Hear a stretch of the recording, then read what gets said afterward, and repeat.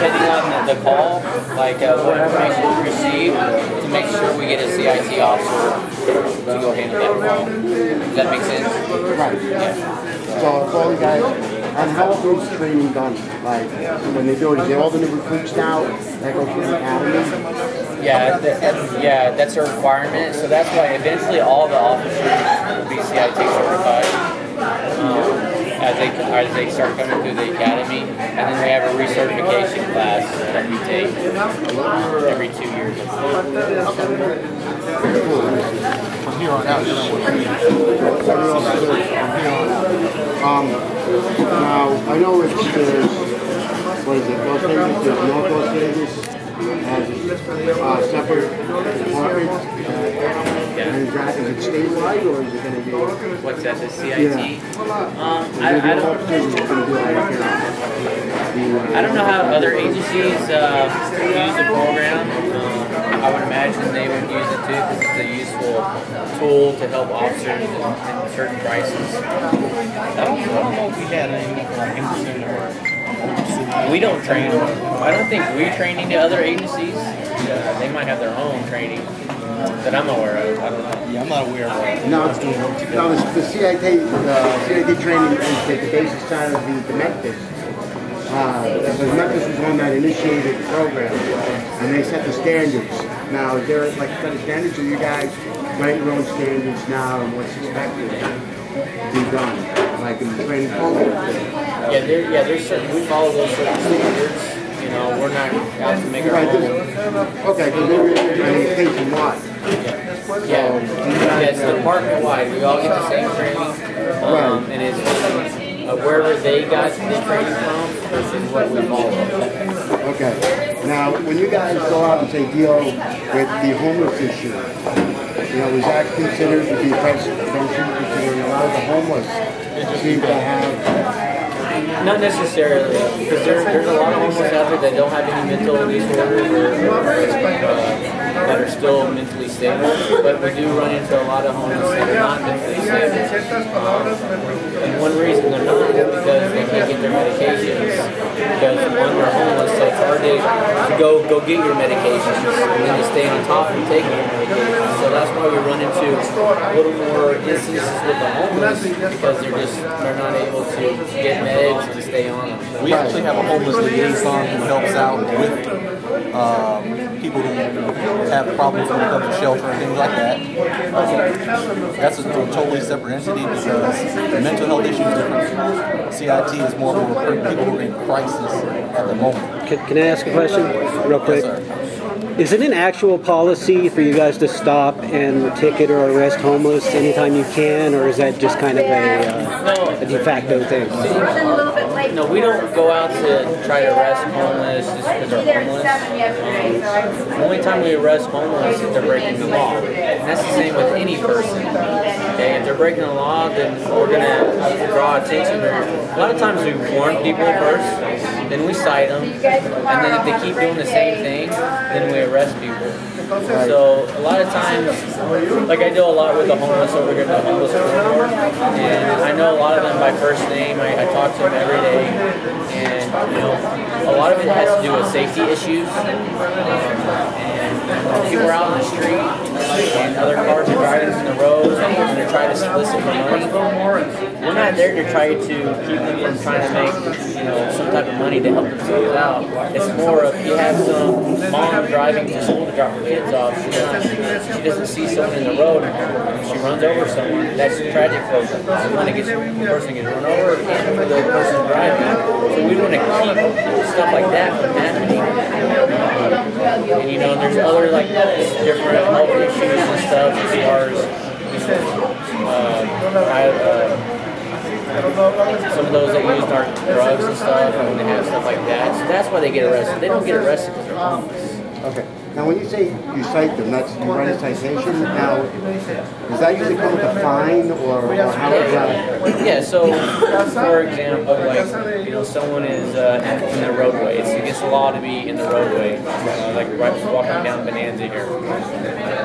So a lot of times we'll write them a citation to go see a judge and say, hey, we observed this and they were standing in the roadway and it's against the law. They go see a judge, they can either pay a fine or do some type of community service or whatever it may be. Right. It's also be a warning. This be a warning sign.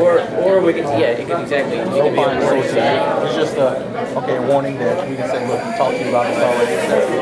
Okay. Now, do you guys have like a lot of homeless? They're homeless people going out. So either getting to an area or getting to court or paying a fine, like be almost impossible to do. So kind of push them into a system where they really have no way of working themselves out of. No, a lot of the homeless that want help and that have pride to take care of, they're responsible for their actions, they have no problem doing that. Some of the people that don't want any help, you'd be surprised how many people don't want help. We're really out there to help them. 9 out of 10 times, I really try to get someone off the streets into shelter, into housing, rather than writing a citation or taking them to jail. Because like you said, it is kind of, if that's all we do, then that's all they'll be. It's just a revolving door. They just keep doing the same thing, they're not getting any help. And I work with our community oriented policing squad, and our whole purpose is try to help the homeless get off the streets, get shelters. We have work programs. There's all kinds of opportunities out there for them. But a lot of them tell me, you know what, I just want to sleep on the streets. I don't want shelter. I don't want anything. I feel uncomfortable. Some people get comfortable where they're at, and they don't want to help. And we can't force people. I can't help those that don't want to help. But the few that want help, we get them housing, we get them in the work programs, we get them off the streets. We have a lot of success stories where people were homeless a couple years, now they actually have jobs, they have their own apartments. So it's out there. It's just a matter of kind of educating some of them. What's out there. Unfortunately, people's pride get in the way. Let's face it. You go through a hard time. It's kind of embarrassing to say, hey, I lost everything. This is, are you working this area? Yeah, I work downtown area. Are you familiar with the downtown initiative? And what is that? Project? Yeah, what is Meredith? Is the name of that project? Well, she works with the Rangers. Yeah, the downtown Rangers. Yeah. And you guys work hand in hand. Yep. So anytime, they're a really good resource for us because they have a homeless liaison themselves. Right, Meredith. Meredith, yes. And I work with Meredith, and a lot of times when we come across the homeless, and I'll refer them to her so she can help them too. We're constantly trying to get these people get them off the street because it doesn't do anyone any good, themselves or anyone, if they're just out on the street. I'm sorry, guys. I know I know there was other questions. Looks like we got time if you got more stuff. Oh, no. Well, I want to take a break here and rest. So what do you guys do? What's your interest in, you got some, solutions or with the homeless, or I'm just trying to figure out where you guys are. Accountability, Well, in relation to the homeless, a lot of the harassment they get from the police and from basically everybody, a lot of times when homeless are arrested or cited, then that builds a record. Which I've heard people say that there's a policy that they're supposed to build a record with homeless people, so if they do something serious, then they can put them away for real time. No. But what happens is now they have a record, and now it's that much harder for them to get off being homeless because now they can't get a job. There's a little kind of I kind of understand where you're coming from. But a lot of their crimes are misdemeanor crimes. Trespassing, open container, jaywalking, stuff like that. Those by no means are going to keep anyone from getting a good job. Well, if you fill out a job application, it says, what have you been arrested for in the past, I think, 2 years? But most of the stuff so if you have they're looking for gross misdemeanors or felonies on those job applications. A misdemeanor is a speeding ticket. I mean, have you ever got a speeding ticket? So if someone's not going to hire me because I got a speeding ticket, I guarantee they have a speeding ticket. Well, if you have this laundry list of jaywalking within a residential neighborhood and that sort of thing, which I know for a fact happens with homeless people. No, it does, but at the same time, the law is the law. Okay, just because it's selectively enforced. If you keep jaywalking. Well, the law is not supposed to be selectively enforced. The law isn't supposed to be selectively enforced. That's right. That's why everyone gets treated the same. 9 out of 10 people jaywalking in a residential neighborhood aren't going to be stopped. The 10th person is likely to be homeless. And the excuse that they're being stopped is that they're jaywalking. The reality is that they're being stopped because they're homeless. What are we going to do with the homeless person by arresting them? Well, that's the question. And I just explained it to you. We even carry contact cards that have shelters on there. It has feeding times. It has shelters. A lot of these homeless people don't want to go to shelters. But if they're not actually harming anyone. No, I do. It's not a perfect world, right? Okay. You could go with me right now. We go down to Main and Quartermaster. We get to stop 10 people. Maybe one person would actually take your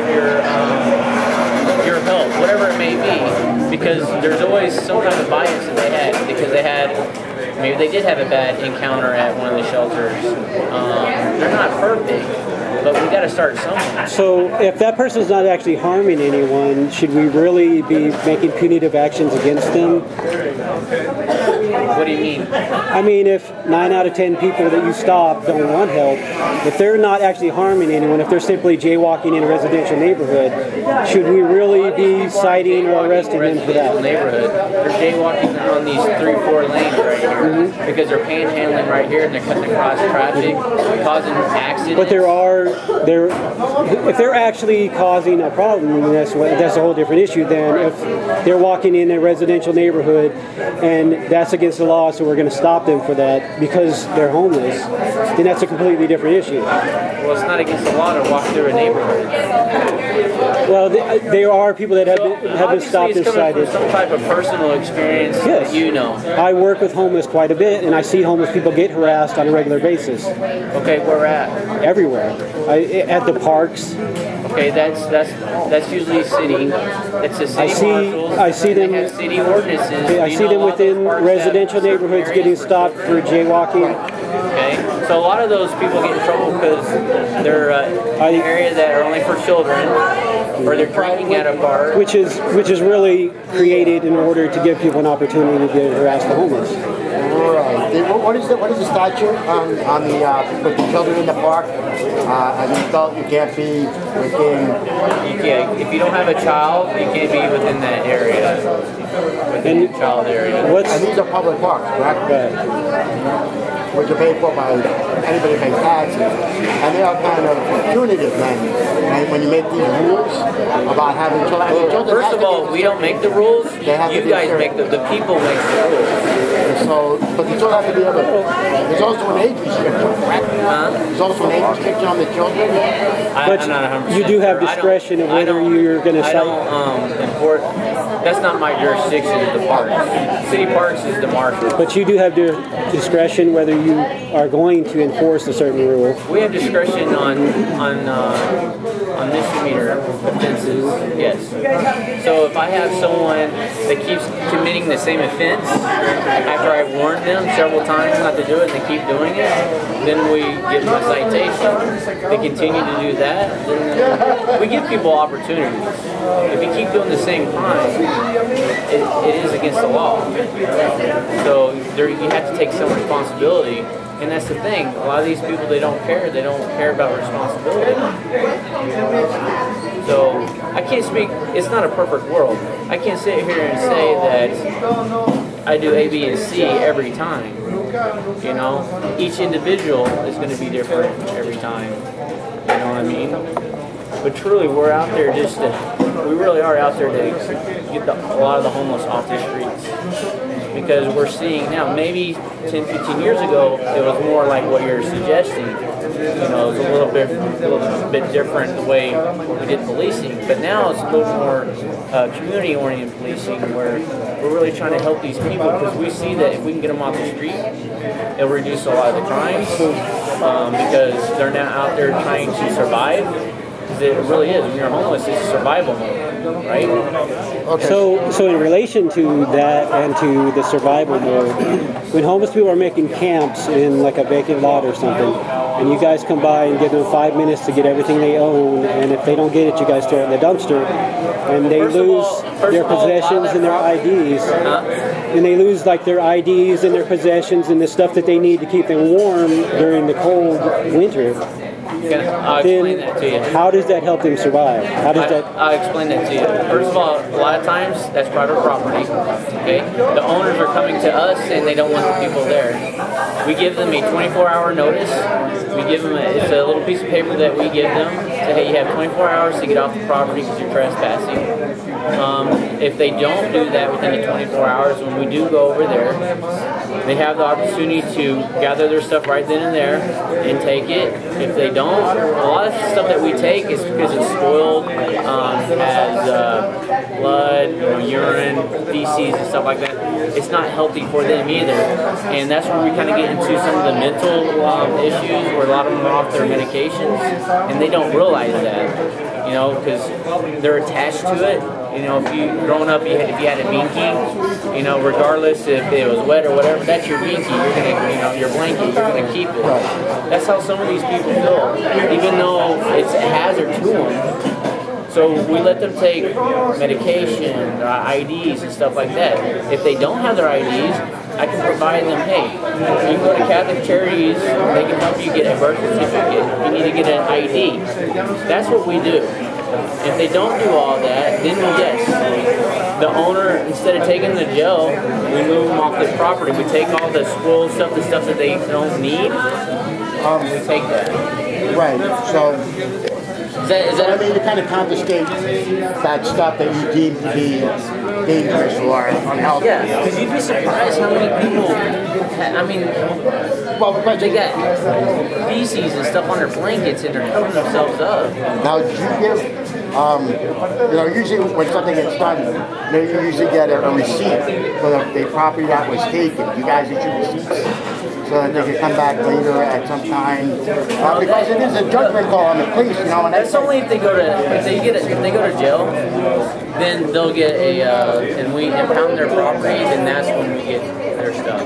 But this is different than impoundment, when you take their stuff, and it's based on the individual police officer's perception of, you know, the worth of that person. But when we're actually doing a cleanup, like when we bring out city, the rapid response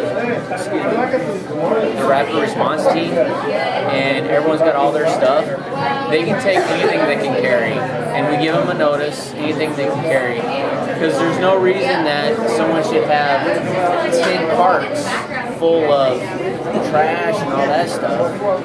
You know, if they can't manage another man's trash, but you know, I know, but where are you going to put it if you don't know? I'm not trying to sound harsh, but if you don't have any property to store your stuff, and that's something we're working on.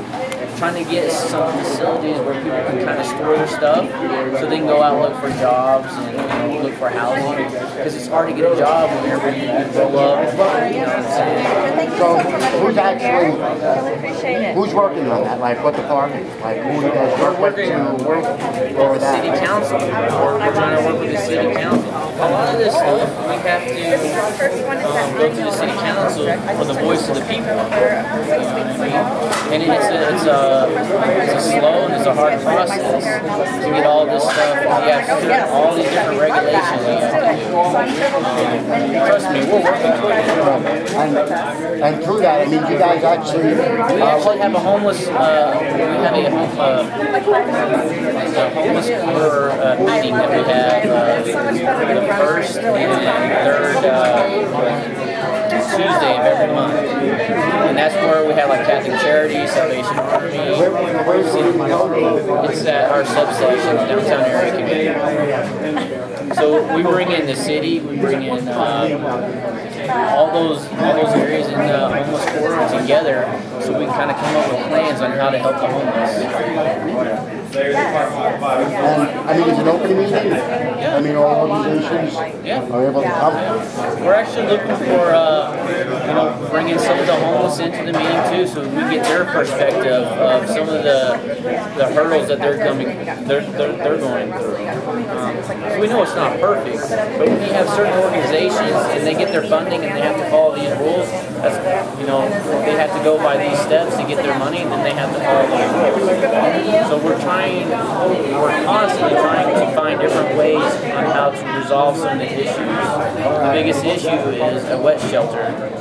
We need a wet shelter out here. A lot of these facilities, if you're intoxicated or if they feel that you're on some type of narcotic, they won't let you in the shelters. Absolutely. You know what I'm saying? So which is why we brought up previously, while we're sending them to shelters, shelters won't accept. And I'm sure you're aware, I mean, if you're an alcoholic, it's a disease and a problem that, I'm not drinking because I just can't. And we understand that. We understand that. And we're working on, that's something we're working on. Something else that we're trying to work on is maybe like a green area, where the homeless can kind of go and kind of keep themselves, while they're waiting, they can leave their stuff and they go out and try to find jobs or whatever they have to try to do. But then again, you run into the problem where,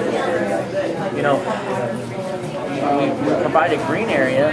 Okay, who's going to police that? Make sure that all they're doing, no one's doing illegal narcotics, no sexual assaults are happening, no fights are happening. So that's a hurdle that we have to kind of, maintain. That's basic policing. I mean, that's general society. Has all these things that are going on. But the homeless is not the police's problem. It's not something. It's not illegal to be homeless, right? We're just there when fights happen. We're there, yes, to police that, but it shouldn't be the police department's whole goal to, police an area that is provided for them. Unless issues pop up. Right. But ideally, because otherwise we're like, okay, here, you're homeless, police has a place for you, but if you don't act right, I don't think that would be fair to the homeless. If let's say we got an area, well, you can come here, but better watch it because the police are just waiting, for you to mess up. I don't think that would be kind of fair. No, and the homeless that I deal with, I seem to have that idea when you're in the public parks and stuff that that they're targeted. So this is one of the things we also have to find out exactly how you guys feel. Is individuals not according to policies? We want individual guys. Like, how do you feel? When you deal one-on-one. When I deal on one-on-one, my whole goal is to try to help them. When I deal with any person on the street that's homeless, or it might be their first day on the street, whatever it is, my whole goal, and that's why I'm in the position I'm in our community policing, is to help those people that are unfortunate and to give them a roadmap on how to help themselves. Okay, but there is a lot of hurdles. I've helped people get into shelters and try to get jobs, but for some little rule at whatever facility they're staying at, they broke it or they didn't agree with it, so then they left, and then they're kind of back to square one again. And I can say that for all the police officers. We're not out there, here's a quick ticket where I can take this person to jail. We're there to keep the peace, and we're there to help you. That's why everyone took this job, is to help people. And I think a lot of the issues is some of the neighborhoods that don't realize or don't have an encounter with the homeless, they don't really treat them like people. You know, they don't look at them as people. And they have this perception, if you're homeless, you're a bad person, you're doing drugs and all this. And there's a lot of good people out there that are homeless, that are really good people.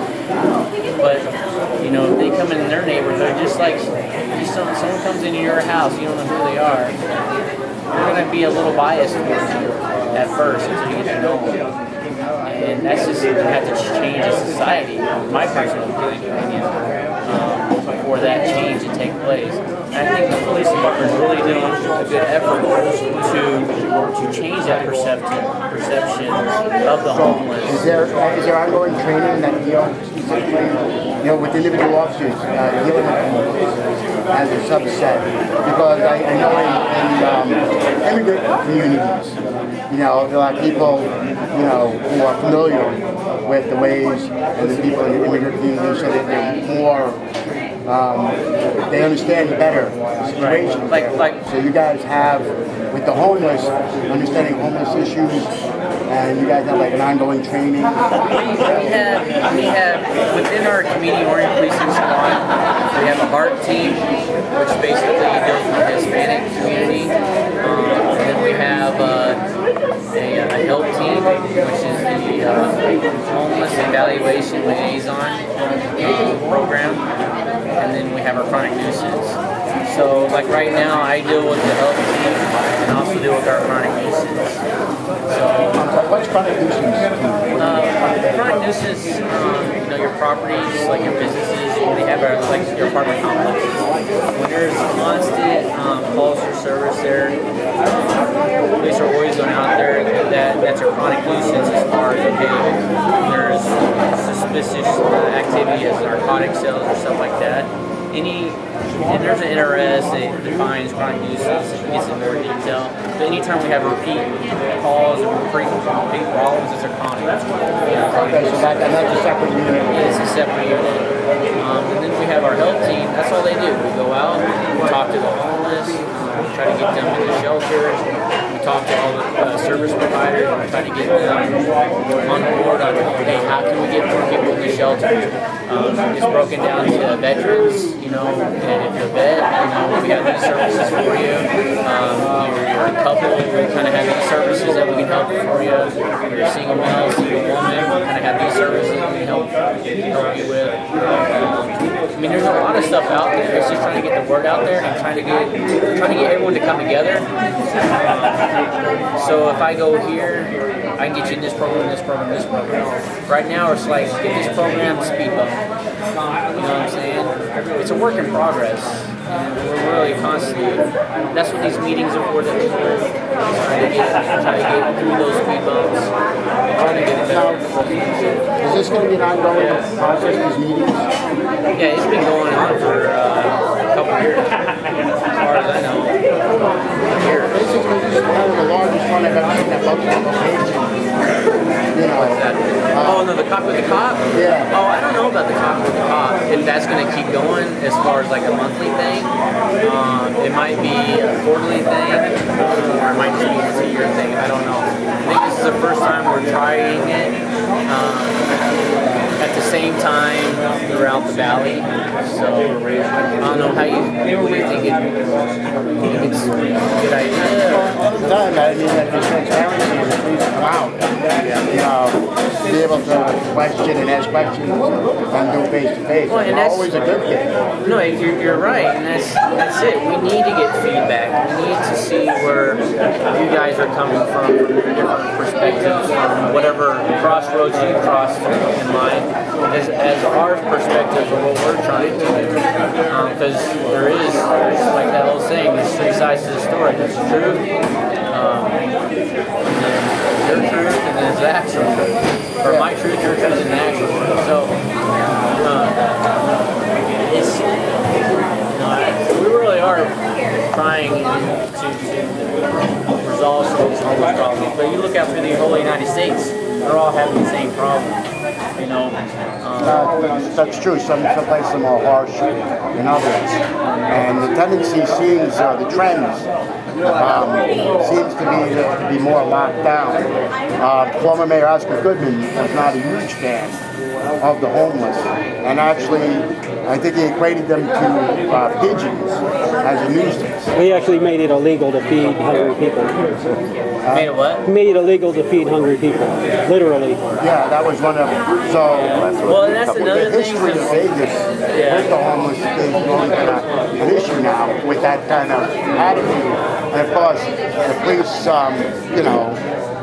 will fall in line with the city government.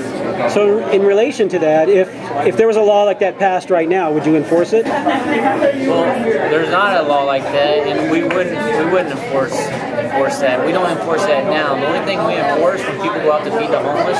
Well, I'm asking if there was, would you? Well, that wouldn't be up to me. I mean, if that's what the statute. Well, it is up. Ultimately, it's up to you whether you enforce something. If there's a statute like that, hypothetically, if that was a statute, my job is to enforce the law. Okay, so you would just enforce any law as long as it was. I'd use my discretion just like I use my discretion now. So would you use your discretion and not arrest somebody for feeding a hungry person? So would you use your discretion? Question because sure you could. No, I can't because I can't say yes and I can't say no. Sure you can. Because it depends on the situation.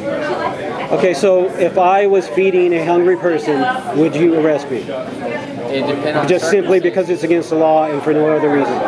Probably the first time, no. I do just like I do any part of my other job. I'd warn you, hey, you know it's illegal to feed to the homeless. Okay, you came back there after I talked to you. It's like, all right, we already had this discussion. Per the statute, you're not allowed to do this. So what would be the safety hazard of me, or the danger of me feeding somebody that's homeless? There's a lot of safety issues. One, if you just do it, you're not mandated by the FDA or OSHA to have good food. Like you could have spoiled food. So opposed to that, somebody would dig food out of a dumpster. You have someone. Well, that would be criminal. And that would be much better. There is a Samaritan law that protects businesses and people. I'm just saying there would be some safety issues with that because I might be a business owner and I might have some spoiled meat. I gotta get rid of it. You know what? I'll just go feed it down there because then I can write it off my tax. I don't know, whatever. You can come up with all kinds of different reasons. Why do people do what they do? I mean, look at the world today. There's a lot of things going on. Ideally, if it was a perfect world, we probably wouldn't have to worry about the homeless, much less someone feeding the homeless. The only issues we have right now when it comes to feeding the homeless is the safety issues when they stop at the side of the road and they park and they get a big gathering and then it's on a busy street and people drive, someone gets hit. Okay, so would you suggest then that, because I share food with the homeless, so would you suggest that we find a safer area? We do. We provide that. We have the Giving Project every second Saturday of the month. It's growing. We started it last April, I believe. What we do, we provide a safe environment for people to come give, because we're not against people giving. Well, I mean, I like doing it in my own neighborhood, so would you suggest that we just find like an open area, like a park, to do? Okay. Yeah, like... As long as we're not blocking traffic. Because that's the main thing. It's all about, in the eyes of the police, it's all about safety. That's the number one thing, is people's safety. And when people go out to give, another issue we have is the homeless fighting over it. Getting in stabbings, getting in fights. I've been doing this for a while, and I haven't come across that at all. Quite the opposite. While we're feeding, I see guys actually, if we're running low, will split their food among the other people in their community. Well, then you're pretty fortunate in the group that you're serving in, because a lot of places we get stabbings, we get knockout fights. People are stealing their stuff after they, all that stuff. So there are criminals within any community, Exactly. We have to look at it. We have to look at it at a bigger picture. We can't say this is a good group, this is a bad group. We have to keep the safety there as a bigger picture. Because heaven forbid, you go down to go do a good deed, and then it backfires on you, and someone ends up stabbing you because you didn't give them an extra pair of pants or something. Stuff like that's happened. And going back from... Well, no, but I mean, I don't think that's an indication. I mean, You know, I can be walking down the street or going to a bar and the guy gets drunk and stabs. I don't think the incident of crime among the homeless is Actually, any you know how many higher. murders we've had done in this area in the past 2 years? In which area? The downtown area? Yeah. Amongst the homeless or just amongst? Just the homeless. No. What's the number? There's 4 too many. Now, how many murders have you had in the general population in that same area over the year, or shooting or stabbing? In that area, none related to the homeless. No. You have no violent crime within that area? So we've had violent crime, but it's usually been the homeless against the homeless. Not just some pedestrian walking down the street and the homeless just jumping. It's like I said, it revolves. So there's no domestic battery. I mean, the difference is, I mean, attempted murder and murder. I mean, and what murder is like the guy succeeded. I'm just telling you that there is violence. But there's violence across the board. I've actually heard the numbers, and the numbers aren't higher than they get in the general population. And if you look at the overall numbers, then I don't know where you're getting your numbers at. We do our statistics. We have our own statistics whenever a call comes out, and we're constantly going down in those areas because of the fights, the stabbings, sexual assaults, and then the sales of narcotics. A lot of them sell narcotics. They get high on spice, they get high on narcotics, and that's when those things come in. And then another issue, so we talked about the wet shelters as being a problem. The mental health, we need better mental health facilities, you know, to get some of these people in there. Oh, absolutely. And then kind of going back to the Giving Project, we are providing a safe place for people to give.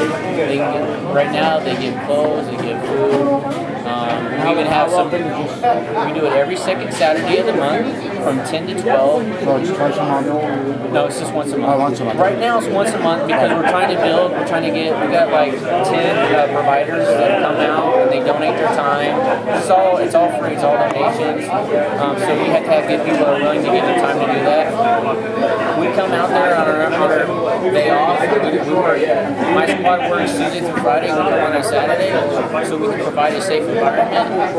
We've got 60 people in housing since we started the program. On average, there's about 180 homeless that come to our event that we provide stuff for. So we're out there doing our part, trying to help. And it's just the Giving Project is just a kind of like a responsible way of giving with the security of having police there. So someone doesn't have to worry about a fight starting up in the line or they ran out of stuff. How many times have you had this? You know, just too many people came and you just didn't have enough to give, and then that one person didn't get anything's bad. Well, the people that I know, they've never, and like I said, the people that I deal with, the community of homeless, will take and share with them. But it only takes that 1% to hurt someone. Right, but that's any. I work in the casinos, and I've seen guys get angry. But that's just human nature. To indicate that the homeless are more inclined to behave that way, I don't think it's an accurate representation. From my personal experience, from other people that have been in the group longer than I have, and have read much longer, also have similar stories. Part of the problem, like when you were saying that there's a perception of the homeless being violent, drug addict, mentally ill, this is the kind of thing that keeps that kind of stereotype going. So you have to be quite careful when you make, blanket statements or... Number one, it's a double-edged sword because we could go back and forth all day. Sure. And trust me, I'm on your side. I definitely want to. I see a lot of positive things, but the small, regardless if it's a big negative or a small negative, we can't have the negative. You know what I'm saying? I'm totally there on your side as far as we have to change the perception. Sure. There's a lot of good people in our events.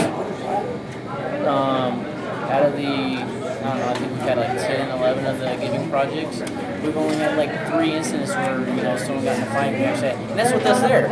Right. Now we had to take someone to jail, or we had a legal 2,000 them because it was mentally they didn't know who they were, they didn't know what was going on, so we had to legal them. you know, but still that small percentage. Now that's with the local police there. Now you don't have that police presence, and then heaven forbid someone get, you know, murdered or anything like someone giving. Now the murders that happen are the homeless on the homeless, but it's just like any family. You live with someone long enough, or you're in a tight, small area long enough, you're gonna have your differences, and one day someone's just gonna break down and go overboard. So we're definitely, I definitely see where you come from, and that's just the thing. You got to get the word out there. You got to, you know, make sure they're aware of all the services that are provided. Make sure the public is aware of how they can better off help the homeless. Because when people go down to feed the homeless in those areas that don't want to go into shelters, they're really just keeping them homeless. Because they don't have to go do anything. Everything's brought to them, so they're not wanting to help themselves because they don't have to. No, I can't imagine anybody choosing to be homeless because you need to come ride with me for a week and you'll see. Well, no, just because somebody gives you a sandwich. I mean, you know. Yeah, but you might just give them a sandwich, but 2 hours later, someone else gives them a sandwich. 2 hours after that, someone gives them 3 blankets. 4 hours after that, someone gives them a sleeping bag. 2 hours after that, they give them a tent. So you're saying that because these people give them the minimum basics for human survival, that encourages them to stay. So that's because I came and gave you a sandwich every day and quit your job and come on the street, because that would be let me do it for a week and see if I do a sandwich 2 times a day and sleeping bag with you. Give up priority of anything else you have. Right now, I have stuff, but if you don't have stuff, let's say you don't have anything, you're homeless, and I came and gave you a sandwich every day. Actually, I gave you 3 meals a day because some of these people get 5 meals a day. They get 4 or 5 meals a day, and a lot of the shelters have free service halls for feeding, like Catholic Charities at 10 o'clock, you get a free meal. So if I have nothing, and someone keeps coming up every day, giving me food, giving me clothes, give me a tent, give me all this, there's no motivation. Basic survival. I'm telling you, there's no motivation to get off the streets, and they'll tell you that. It's like, why would I want to go anywhere? I don't have to worry about anything. I can go solicit and give me a beer, because there are a lot of them are talking about being alcoholics. They can keep their habit. You know, they're so come with me for a week and I'll show you. I do it twice a week. I do it twice a week. I do it every day, 40 hours a week. I'm telling you, a lot of these people are like, why would I want to go work? I get everything. It's counterintuitive. Just come with me for a week. And then there's the other issue. I mean, there's the moral issue. You realize that for a lot of people, there's the religious aspect. Yeah, that's a lot. That deters some of them from going to the shelters. Well, no, I mean for the people giving. You know, there's a couple of things where it's, you know, I was hungry and you fed me, I was naked and you clothed me, and it's a mandate by people who are religious that they should go out and help the homeless and feed the homeless with no expectation. As keeping them in shelter, you know, keeping them homeless because you help them, I don't see it. There's always underlying issues. It goes back to, remember I talked about we can't help those that don't want help? Right. Okay, a lot, but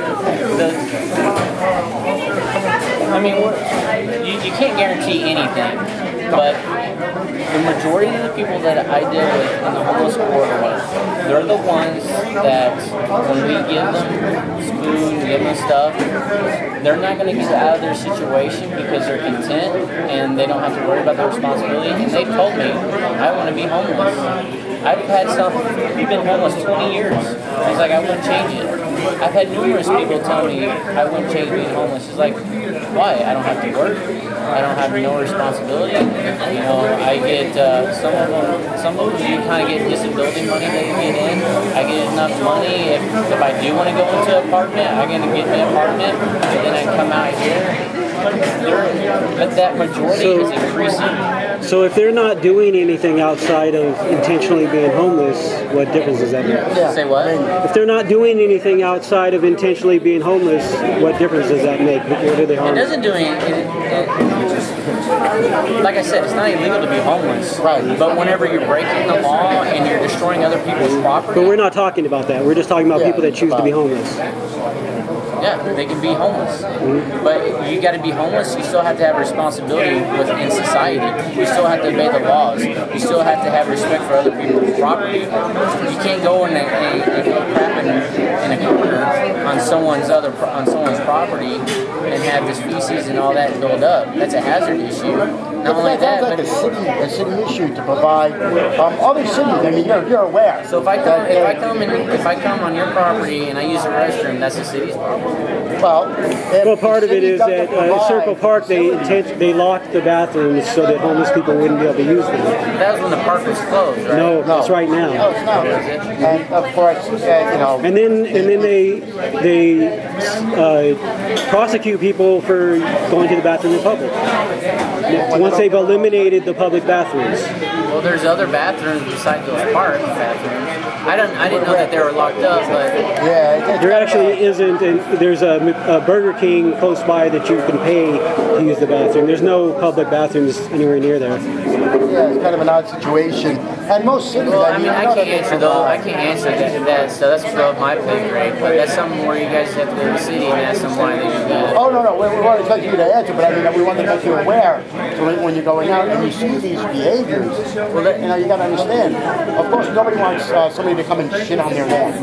However, as a society, I mean, we don't provide, public bathrooms or restricted use. Like, you know what?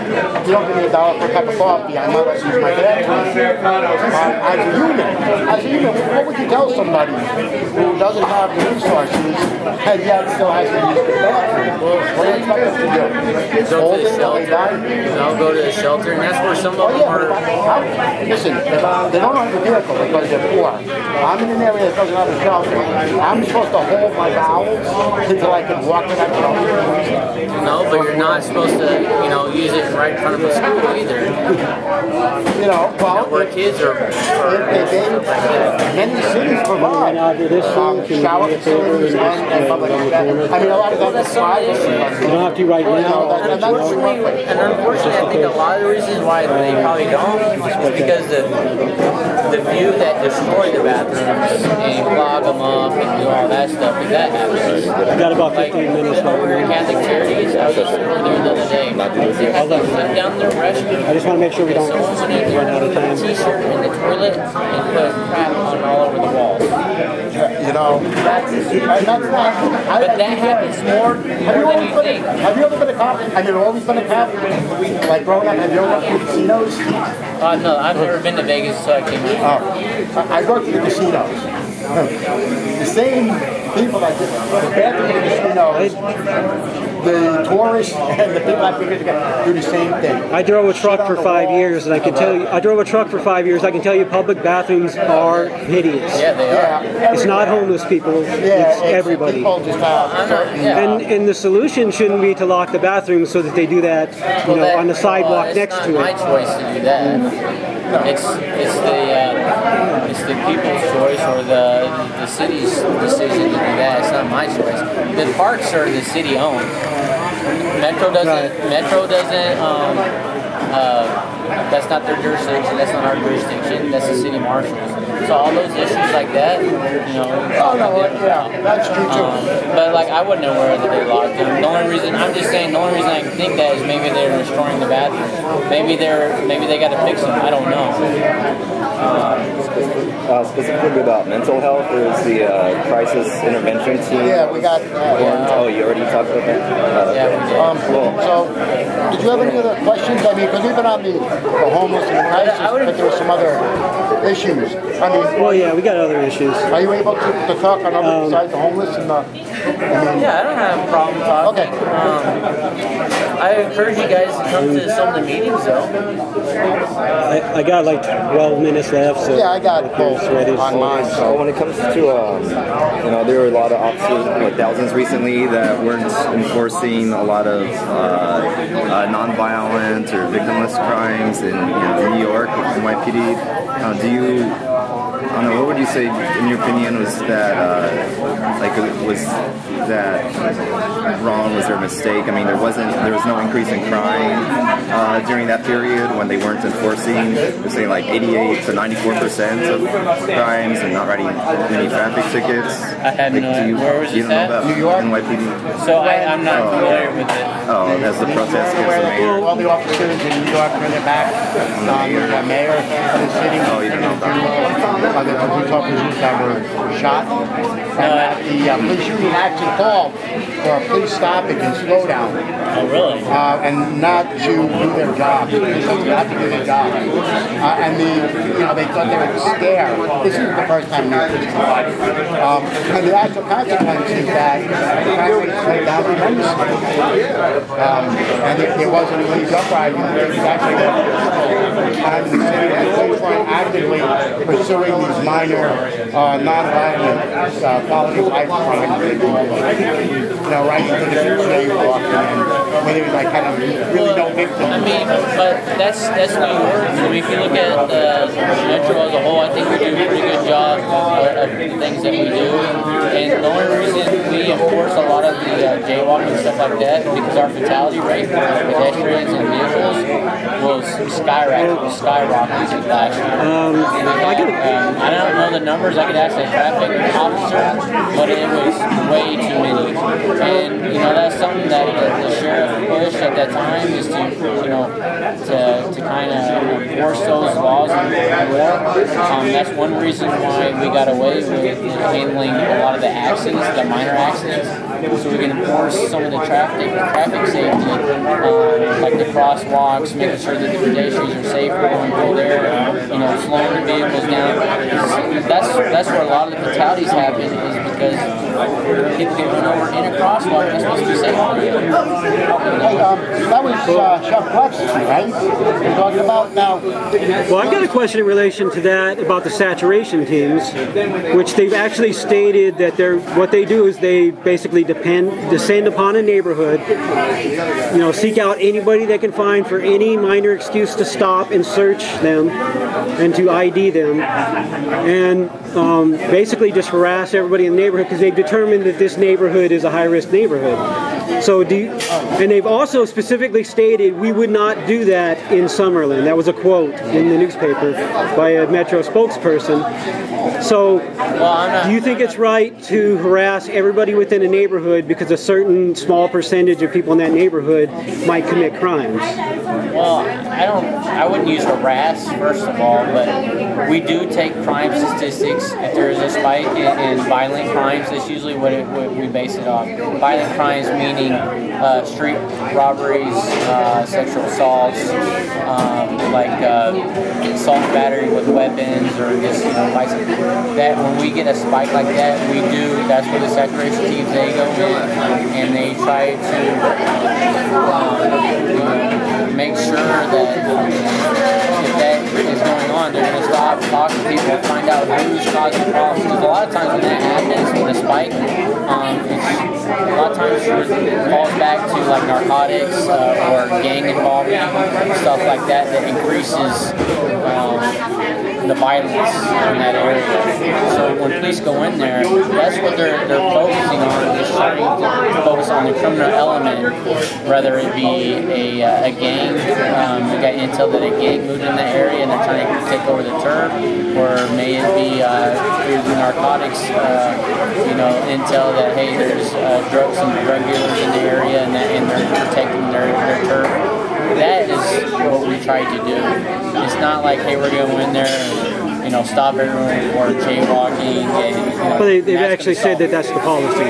Huh? They've actually said that's the policy. There's no policy. There is a policy. There's a stated policy. There's no policy saying that we're going to stop everyone. No, that was a Metro spokesman. They actually said that. Well, that's what they do. I don't know what Metro person that was, but there's no policy saying, hey, you guys from here to here, you're going to stop everyone for everything. That's not how we operate. We try to find a criminal element. Now, does jaywalking give me a probable cause to stop someone, to talk to them, to see if they belong in the neighborhood, to see if they are part of the problem? Yes. How do you determine that? Yeah, right. How do you determine who belongs in a neighborhood? Yeah, by talking to them. Okay, so what determines that they don't belong in a neighborhood? When they tell you, hey, I don't live here. Yeah, but why would you? So you're not allowed in neighborhoods you don't live in? Okay, you guys are jumping to conclusions. Back up real quick. That's a natural extension of what you're saying. You're saying somebody told you they don't live in a neighborhood, so they don't belong there. Listen to me real quick. If someone jaywalks, I'm in the area because they're increasing crime. Okay? Hey, we declared that there's been an increase in crime here. All right, so we're going to patrol this area more. I'm driving around, I see someone commit a crime, I'm going to stop and talk to them. Am I going to write them a ticket, take them to jail right away? No. My goal is to find out what the problem is. What's the issue? Is this person part of the problem? So I stop them, I have a right to stop them because they broke the law. Okay, now from there, that's when I can interrogate them. Hey, what are you doing here? Oh, I'm driving through. That's how we do things. Right, so you don't have a stop and frisk policy. No. That's like old school. Like, way back in the day when they first started policing. Policing has changed a lot. It really has. You know what I'm saying? We really are out there. There's a lot of laws. There's a lot of rights that people have. We can't just go and stop anyone. Okay? People have the right to walk down the sidewalk, regardless who they are. Okay? It's my job to figure out if they're about to commit a crime or committed a crime, in that area. So if I can stop someone by breaking a small crime, to stop and talk to them and question them, make them feel uncomfortable. As far as like, okay, so you don't live here. Well, then what are you doing? Well, I'm visiting a friend. What's your friend's name? Stuff like that. We're not trying to get him up to get, just Joe citizen walking through a neighborhood. Does that make sense? I hear what you said. I mean, because I know you've seen more of the I seem like a person that has lived in minority neighborhoods and seen minorities stop for no reason whatsoever. But that's not true. That is true. Don't just stop everyone. Maybe back in the day when you were growing up. Maybe a year ago. What's your definition of minority then? I mean, there's a lot of definitions of minorities. What's your definition? People of color is a huge definition of it. What's yours though? I just said it. People of color are a minority. There's different ethnicities within that group. But I've lived in Latino neighborhoods, I've lived in black neighborhoods, I've lived in poor white neighborhoods. So you're saying when you lived in those neighborhoods you never got stopped? Well, I am saying that I have been stopped in poor white neighborhoods, yes. Okay, no, I'm talking about the Hispanic neighborhoods. When you were going through there, you never got Generally, no. What were you doing in those, I lived there. Okay, so... And a lot of the people that I saw... So if there's majority Hispanic, so if you stop someone, the odds are they're going to be Hispanic, right? No. So how can you say... Well, I'm not basing it on you stopped a Hispanic person. I'm basing it on I've seen cops drive up when a person is just simply walking down the street, stop and question somebody. Question them or just talk to them? Because I'll stop and talk to anyone.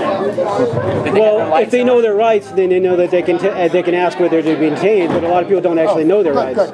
You know what? This is a good time. All right. Now you're familiar. Now, are you familiar with these flyers that are given out? Where'd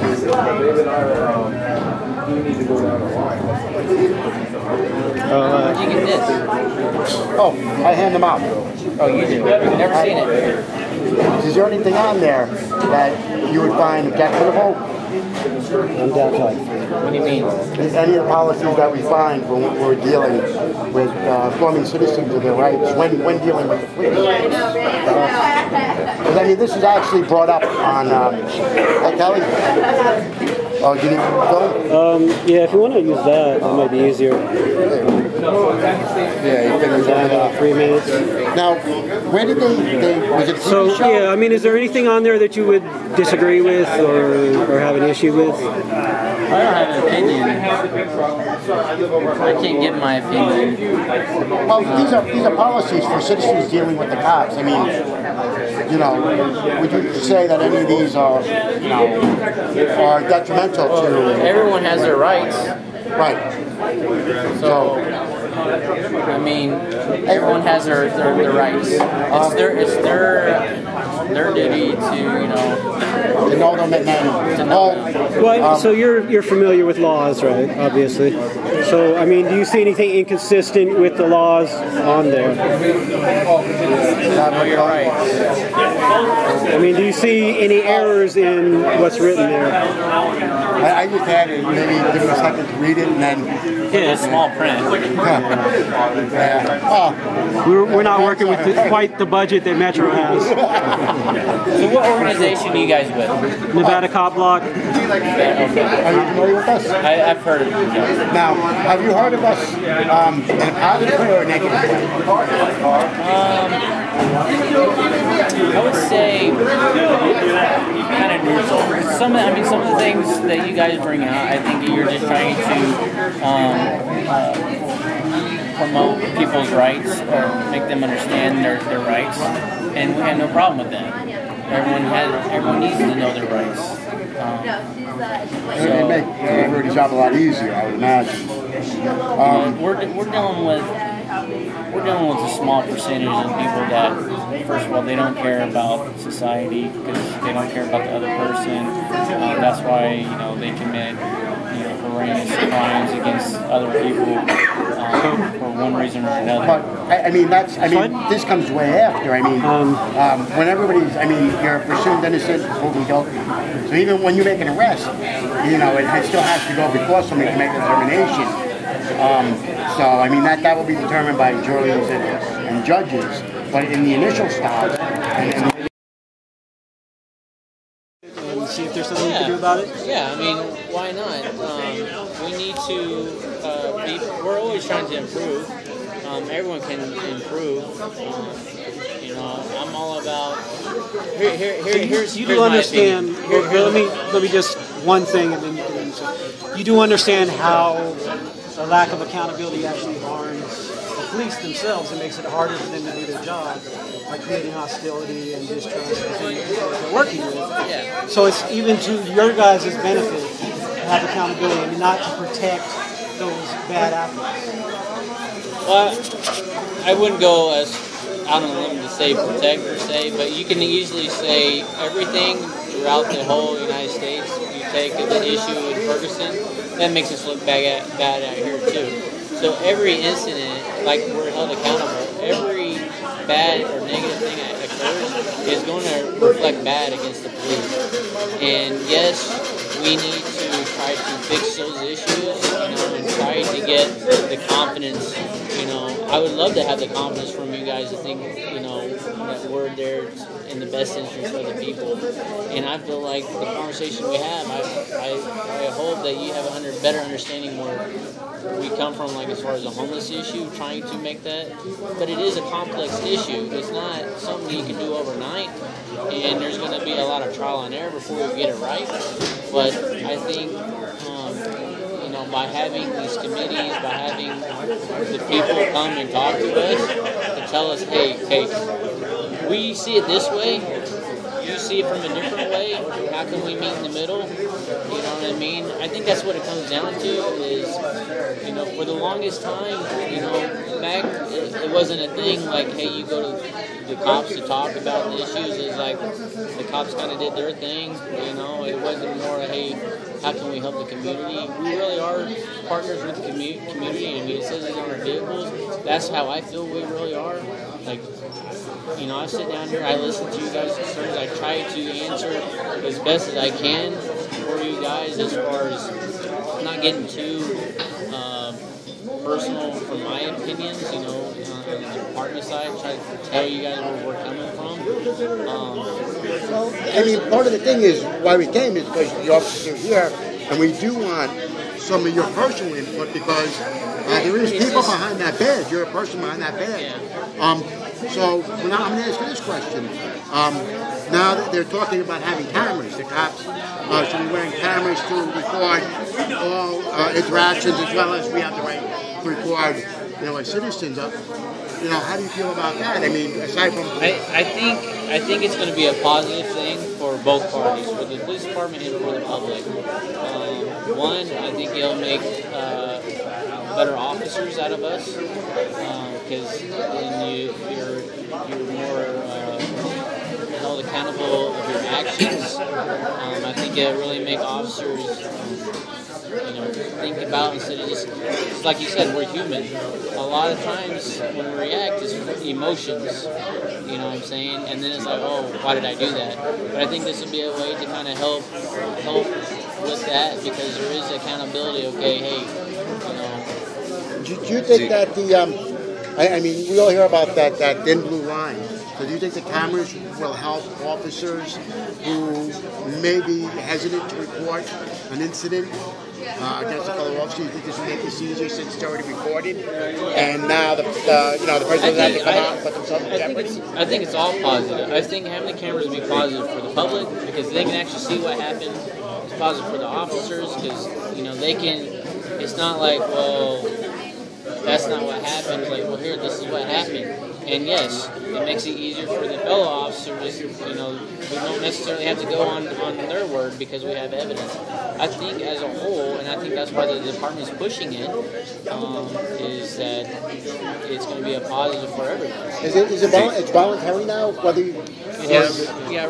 Well, for the new hires it's mandated. It's voluntary. I don't wear one because a lot of times I'm behind a computer desk doing emails, doing meetings and stuff like that, or just kind of interacting like a community event like this. I don't have one, and we're out of them. I asked for one, but they didn't have any. So, because I'm not opposed to them. So the city provides the cameras. No, they don't the come department. out. Or the department? Provides it, yeah. And they don't come out, and you don't have to Are provide you your leaving? own. Sorry. Hey, it's good to see you. Good to see you. I gotta get back over there.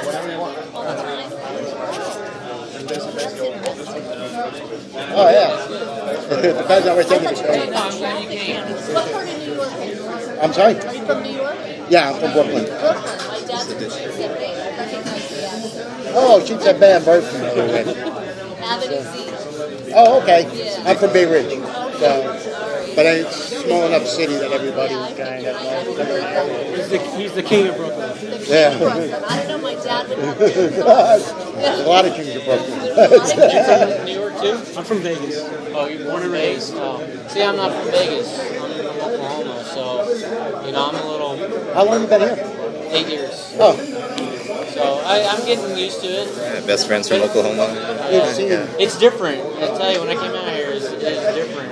Way different than back home. Were you a police officer in Oklahoma? No. Okay, so He was a cowboy.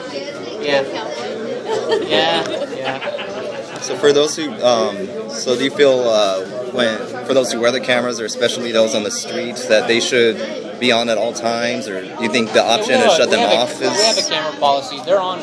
They're always on. And then, and we have certain, when we encounter people, there's certain policies they will let you know that cameras are recording and stuff like that. So, I think it's really gonna, a lot of the issues that you kind of brought up, I think it will resolve a lot of those issues and make it more accountable for those bad apples. So even beyond that, we do have an issue with the citizen filming, since citizens don't actually have access to these cameras. I mean, like this? Like this, yeah. I don't have a problem with people filming. The only time there's an issue with people filming is when we're trying to do our job and people get too close, because we don't know if that's a threat or if they're actually just trying to film. That's where the issue comes, when people are filming. I don't have a problem being filmed or anything like that. But I just don't want people... Or cell phones, and that's fun. But like when I'm trying to take someone into custody, or I'm trying to deal with an issue, and then I have someone, that becomes an issue, because I don't know what their intentions are. Especially nowadays, I don't know what any well, I mean, they watch both ways. I mean, so because of recent incidents between civilians and police officers, you understand why I said, well, you might want to report the arrest or the incident while it's happening. And if there's a crowd of people standing there and one person has a camera, their intention isn't any different than the rest of the crowd standing there. But they are... well, mainly being us. But at the same time, we push everyone back in a crowd situation. It's not just a person with the camera. Now, some officers are not opposed that they don't like to be filmed because they don't want their face out there. But I look at it as a safety issue. That's how I look at it. You know what I'm saying? I mean, if you're trying to do your job and you got someone over your shoulder trying to put a camera in your face and you can't do your job. Right, as long as you're not interfering within, a couple of feet. But filming the incident, filming the police. Like from behind. I mean, we're on video all the time. I mean, you can't go down the street without being on camera. Yeah. Right, which is one of it's an issue of access. Yeah. And I believe the cameras on these stoplights, the cameras, you guys don't have them, but even the camera, once you guys have the cameras on your uniforms, we won't have access to them. After investigation, I believe. Like DeAndre Berghart was murdered out by Red Rock just about a year ago today. It was early February. The Highway Patrol does have dash cams. That's a different agency. I can't speak for every Right, agency. I'm saying it's a matter of access. It's a matter of. Well, I think it's all new. Over time, I think that will change. I mean, if you look at some of these a lot of the videos, like the Police One videos, it has video cameras and stuff. They eventually come out. I think it's just a matter of changing policies. They tend to come out within days if they support the police story, and then they'll come out years later if they don't. And that's the reason that it's important that citizens have the right to. Well, I think it's coming. So do you feel that it's Cop Watch mainly? organization? Yeah, this is kind of the stuff we do. You can have that. We have it down for citizens. Do you feel the issue? Do you feel that these bad apples all around are making your job harder, or do you think it's the people that are reporting it, covering it, like the protests and everything, the attention being brought to it? Regardless. Yeah. I mean, okay. So you don't think it's harder? If you took out, like I said, if it was a perfect world, we didn't have any issues, maybe officer. I mean, if no officer made a mistake, our job would still be tough. Okay. So we should probably not make it tougher. And since we don't live in this perfect world, when somebody clearly shows, that they've done something questionable, we probably should address that. All I can say is this: we do have policies, we do have investigators to follow up with those issues. But there's also how they handle the issue. There's an actual history of accountability with Metro. There's a history of no accountability whatsoever. There's an actual history that every single shooting ever in the history of Las Vegas, not just the Metro, not Las Vegas Metropolitan Police Department, but the Las Vegas area, every police department within the Las Vegas area, not one single time, not ever It doesn't matter if that person they shot is unarmed. It doesn't matter if that person is completely innocent and unarmed. It doesn't matter the circumstances behind that. It's never in history. Well, and I had to just fall back to the training that we get, that the officers are doing everything that's they interesting can to do the right because thing. When the driver that was having a diabetic episode was beaten by Henderson police, the DA said he was not allowed to prosecute those Henderson police because they were trained to kick people in the head. So there might be some issues with that training, and there might be people like yourself who, you say you're just, you're a good cop, and if you see an issue, maybe that's something that you should work towards getting it changed. And just now that you weren't aware of it, now that you've been made aware of it, now the guy that was beaten. Think about. We can talk about your agency because there was a man that was beaten. I believe it was last summer downtown because he did not walk fast enough in a crowded bar. That was kind of a big incident. That was glossed over until a suit was brought, and then a lot of attention was brought to the media, and it was reinvestigated. Metro's Internal Affairs came back and said that this is all within Metro policy. Okay. But so they could not do anything about it. So those sort of things where they're just saying, well, beating a guy is within our policy. Those are maybe training and policy that should be changed. Yeah, and I believe there are training some of that training issue and training with that officer. So I guess it's use of force issues then, right? Maybe that officer who was so intent on beating that person that he fell down while doing it should not be a cop. Maybe he should be punished in some way instead of saying this is within our policy. Maybe, first of all, maybe that shouldn't be within your policies. But secondly, maybe you should eliminate people that do that sort of thing, so that there's some sort of perception that you guys do have some sort of interest in. that's one opinion. Well, I mean, do like you I can't understand? One quick second. Are you working? I'm working at both. I'm working for the police department and Starbucks. That's how amazing I am. Are you gonna? Do you have a busy day? Are you gonna be able to go to some properties with me today?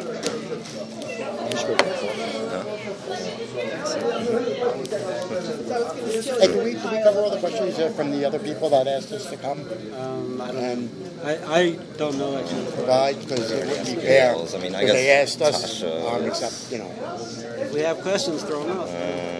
I thought I covered pretty much the ones that I had and the ones I could think of from I others. already did a couple that Tasha had asked. Okay, so She has to ask about Officer Gibson. I don't think he would know about What? Gibson. To ask about Officer Gibson, that's what Tasha asked. But the one who mentioned. But I don't think you know anything about. what are we gonna I ask? haven't I don't used know. one. Well, I mean, we could bring that up. It's actually interesting, and We have a meeting at 1. Not sure. it goes into accountability. Not sure what kind of questions to ask. Okay, Just just asking the what- city or How they feel about him. Campbell and Rockland. okay. Overpopulated prisons.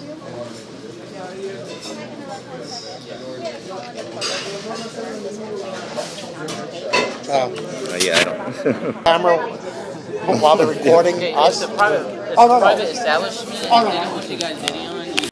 We're talking about the police mortgage in the neighborhood. Hey, every police officer has a right to make sure that their fellow officer is obeying the rules, that they're not doing anything that's untowardly or would be disgraceful. If you, I mean, every industry, everyone else can always had a group that made sure we held certain standards.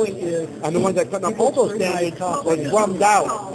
People scrutinize cops and they shoot people every time because the cops never.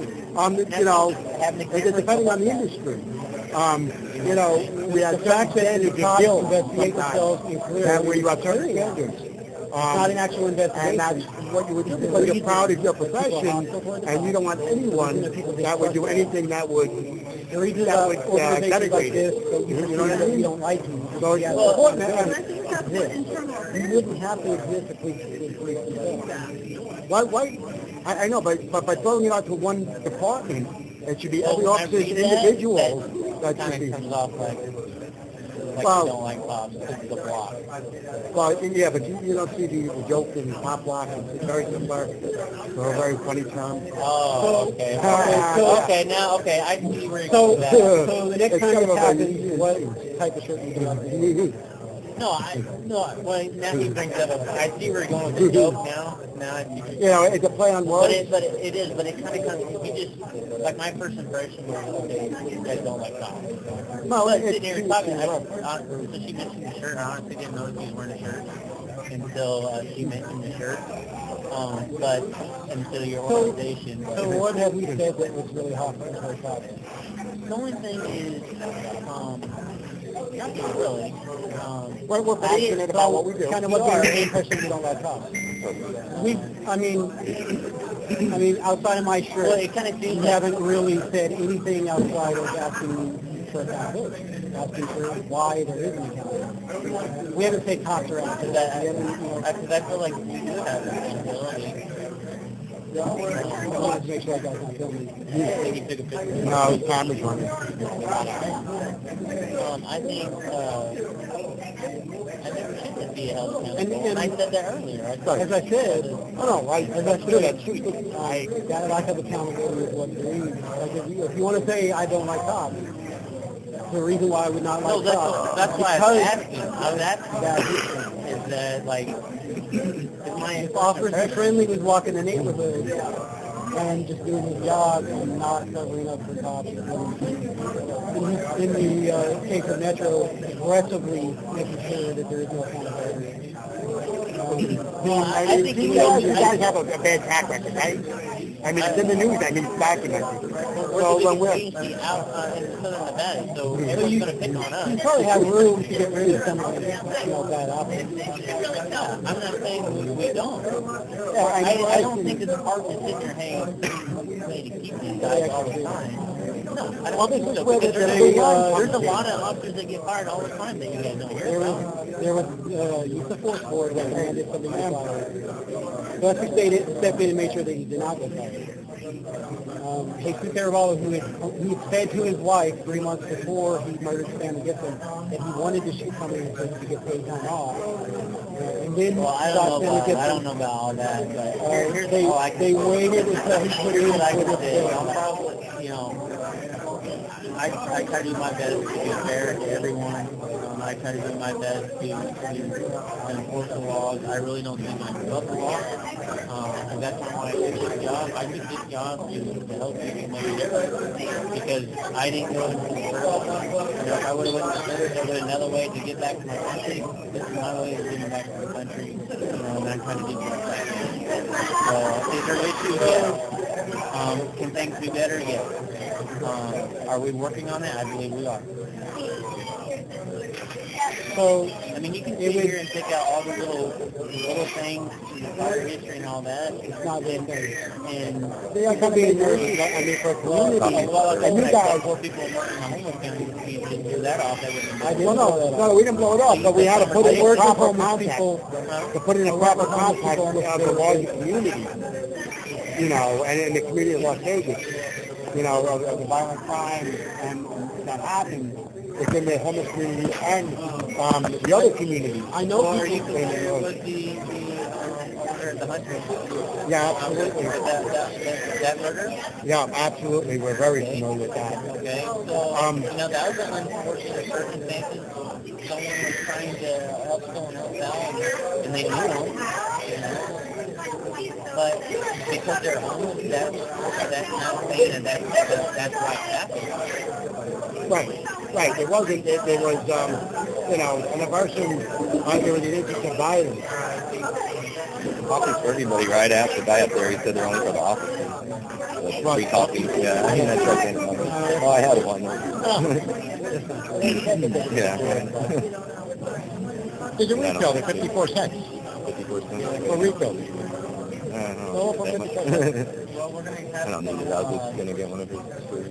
But it's not actually, officers aren't actually supposed to take free things while they're on duty. Yeah, we don't have it.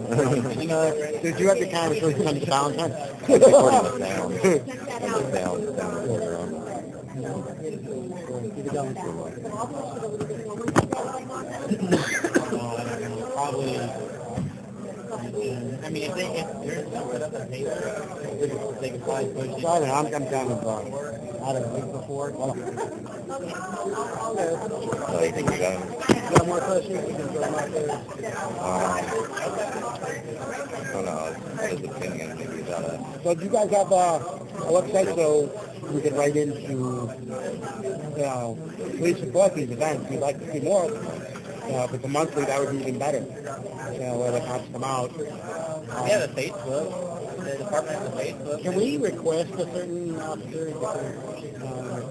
About a year and a half ago when I was arrested for peaceful and illegal protesting against Stanley Gibson being murdered, the officer, the sergeant that arrested me, I had asked him 2 questions and he told me he couldn't speak, but if we were having coffee from home, that he could talk to me.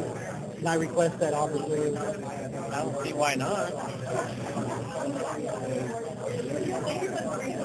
'Cause I'd like to take him up on that. So, is this the first one of these you've done? Yeah. Pretty interesting, isn't it? Huge. I wasn't expecting this. Yeah, that's what I had a feeling. I honestly, I didn't know what to expect, really. People are so busy. A lot of them just come get their coffee, they leave, they say hi or whatever. But I think it is a good report. I get a better understanding of, because I've heard the cop block before, and I didn't understand exactly what your intentions were. You can go on the website. And the thing is, remember, because we police our own group also. We make sure we hold our people accountable, which is amazing. Justin McCaskill was arrested, I believe, last week for making threats against cops and the FBI. Well, he was a guy that was a member of CopBlock originally. Southern Oklahoma CopBlock was big. He started making threats on Facebook, and we publicly disassociated from him. He warned people that he was not a member of CopBlock. He moved to Colorado and created another CopBlock called Colorado CopBlock. We publicly disassociated from him there. So are you guys no. I'm a member.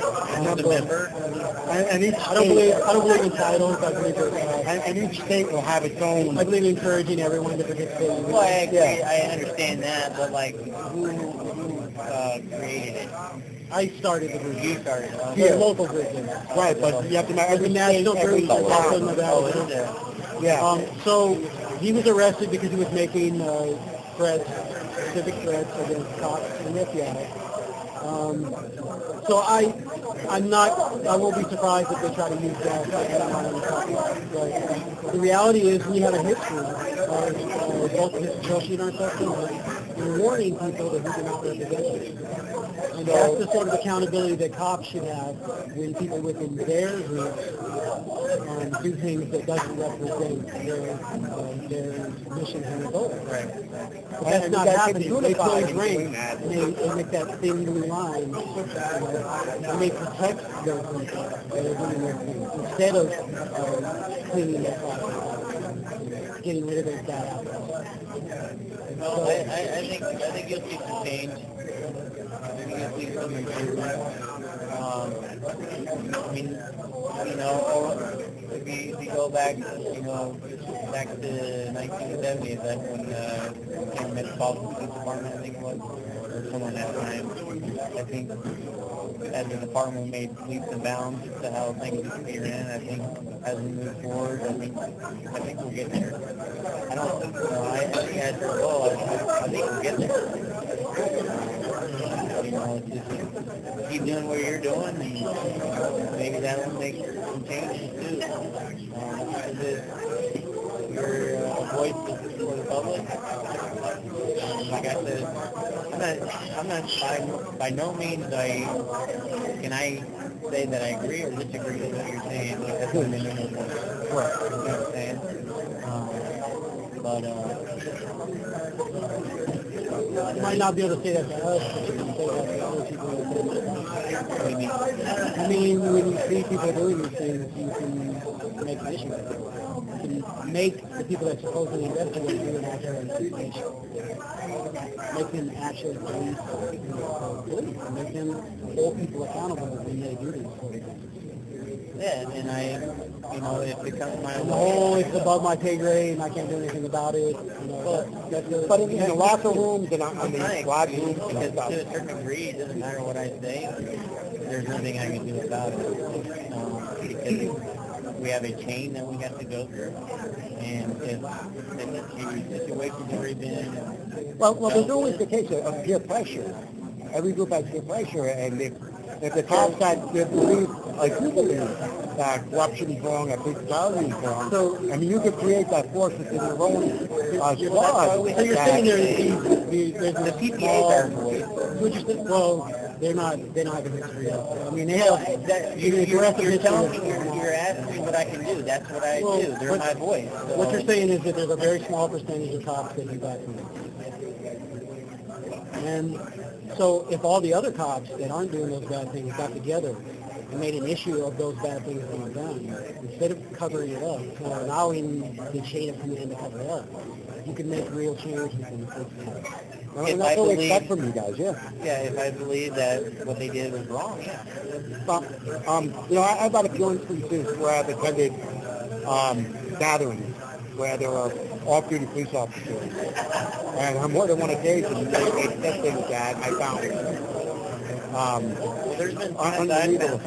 I've found like that. And, like why, if you believe this, then the public is really, I wouldn't feel safe now with this guy because they have a propensity for violence or for talking about, one of the instances was like I balled with the pretty days and just shoot him because it'd be easier, and I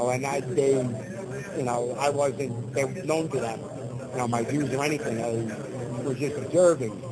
So, I know that these guys, I've been in the same situation, like, why did that person say that? see, now, okay, here's the problem. When you were in that situation, do you change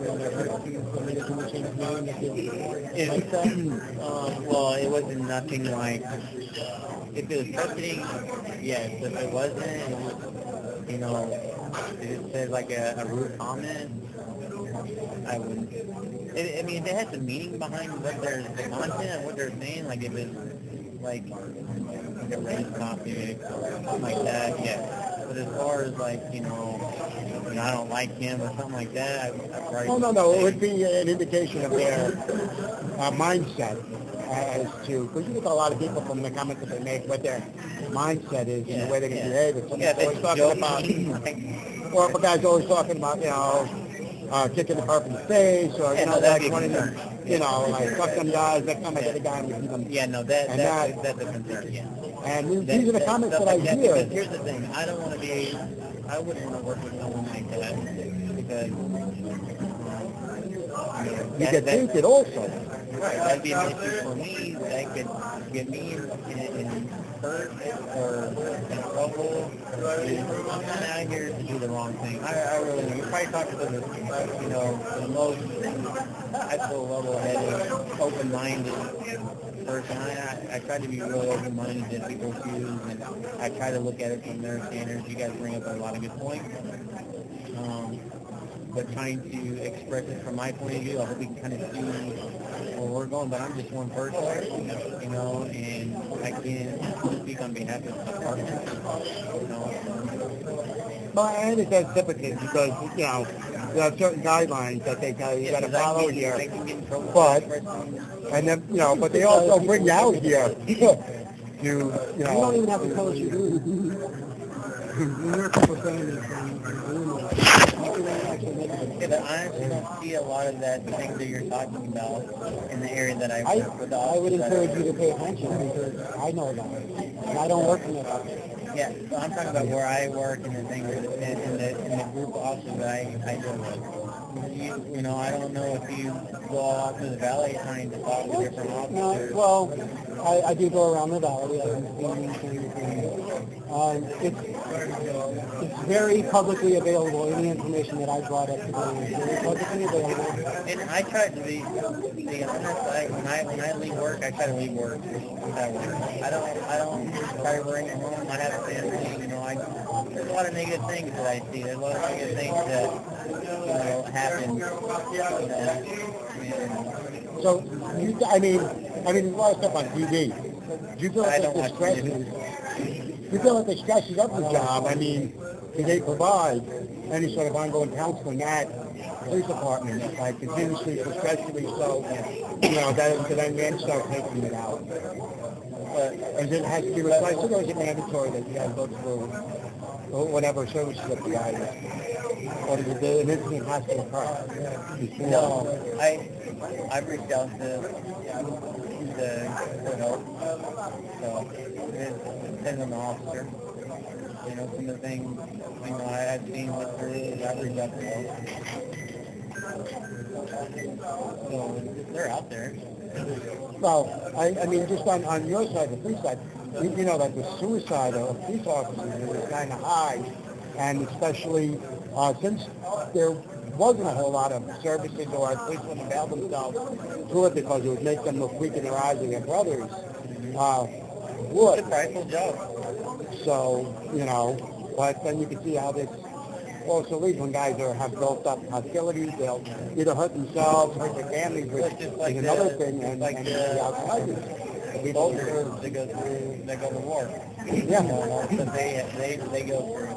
You see so much negative, and that's probably why you get more positive feedback from officers when you try to talk to them, because it comes off like you guys are kind of negative towards us, hate us, but I see where you're going at. Because we're out there. I mean, even your bad athletes that they really are trying to help people, but with the problems that they don't get help with, whatever, there's signs. They lead up. I mean, there's been people that I should try to get him some more for her some help. If I were in that situation, and caught up. It is a very stressful job. It's a very tough job. You have to try to please everyone and try to do the right thing all the time. And it's hard to do. I mean, I don't know if you guys try to, I'd assume you guys try to do that every day too, but you don't. Well, on everything we do, I mean, like anybody else. But I think you guys are in a unique position. You're in a position of authority. You have the authority over citizens, you have weapons. You have the ability to take lives. At your ready. To save lives too. Right, and all of that feeds in. So when we come and we're concerned, about the escalation of violence, that police officers sometimes have towards civilians. But I think that kind of comes back to there's a lot more civilians that are more aggressive towards us. I mean, look, they got. Well, there's a lot more civilians. I mean, but look how aggressive they are towards police officers. I mean, they're murdering us now. We had two that were murdered this past year. They're out there sniping. I mean, there's a lot of nutjobs. So it's gone down over there. It seems statistics show it's gone down over the years. They just killed two more in New York. 5 cops murdered in Las Vegas. How's that going down? Huh? 5 cops murdered in Las Vegas in the past 25 years. Yeah, I'm talking throughout the United States. That number is way high. Overall. It's up from last year because it's historically low. It's still something like 40% below the average. The lowest in 15 is Actually, you just talked about murder being a topic, and now you're kind of saying that, well, it's the lowest, but that big of a deal. No, I'm not saying that. One person, life is valuable. One person or anybody, it doesn't matter who you are, what situation, life I agree with that. Unfortunately, that's not the way that should happen in reality. And the incredible difference between it is people that are murdering cops are held accountable. They're either dead or in prison. Cops are still out there murdering people. One of them is advising other cops to shoot people.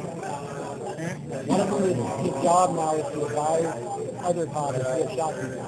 And he shot 3 people. Brian Nance has killed 3 people. He murdered Trayvon Cole while he was on his knees in the bathroom. He is now the official PTA advisor to cops who shoot people. Well, he's an expert on shooting. So, but I mean, if you look at the majority of the perception of that is incredibly ridiculous. You couldn't find anybody else in the entire union who advised that. Well, did you see how it looks though? And I'm not sure what the percentages are of police officers who actually shoot people who have shootings on their records. And for one officer to shoot 3 people, I mean, 3 separate incidents. Statistical probability of there being is outrageous. I mean, the majority of police officers go through their whole career with never firing their weapon. One guy actually has 2 active shootings on his record. I mean, that's kind of like it's just, and it just looks odd. And I mean, it's happened. I mean, I don't know what else to say. I agree across the board there should be murder. We should get murdered.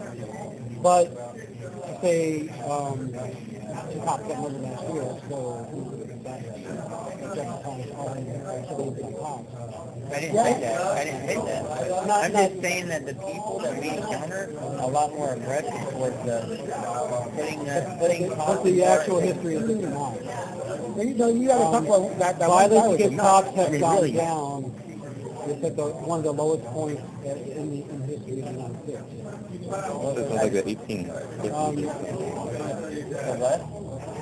At one of the lowest points in the United States. right. It's violence against police officers. Yeah. Even what 2013 was like the lowest since the 1800s. Yeah. Well, violence against police officers. So I I know that. See, this is all about perception and the information. Perception. You guys are pointing, you know, the citizens are out there. You know, it's getting tougher and tougher. But the fact creating that impression that cops are more citizens. You guys aren't, because we're doing our job and handling a lot of those situations without the bad outcome. Every day, I can say every day I go, there's going to be someone I encounter that it almost results in an altercation, and all I'm trying to do is help them. That's part of the problem is, you guys create this perception that you're at war with people. Well, that we're likely, right, that the civilians are ratcheting up violence against police.